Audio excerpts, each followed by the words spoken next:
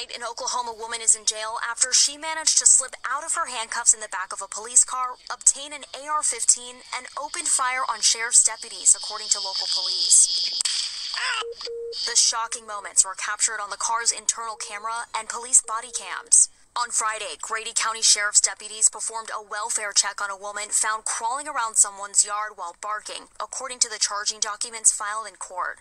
The woman identified herself as 36-year-old Rachel Zion Clay. Police handcuffed her and placed her in protective custody in the back of a police car, according to the court documents. But while deputies were outside the car taking statements from civilians nearby, Clay managed to slip out of her cuffs and access a console in the front seat labeled gun, the undersheriff said in an interview.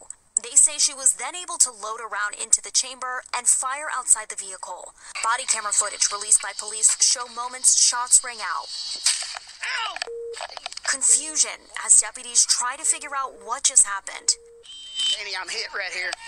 One civilian receiving a wound to the chest. He's later taken to the hospital, according to NBC affiliate KFOR, while the sheriff's deputy is only grazed by the bullet.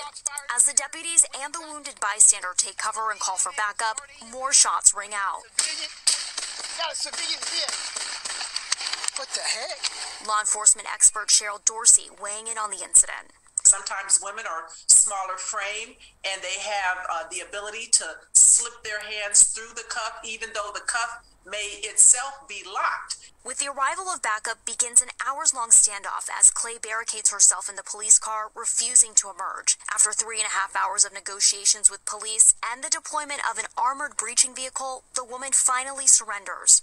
If it means saving a life, you take as much time as you need in order to bring this tactical situation to a successful conclusion.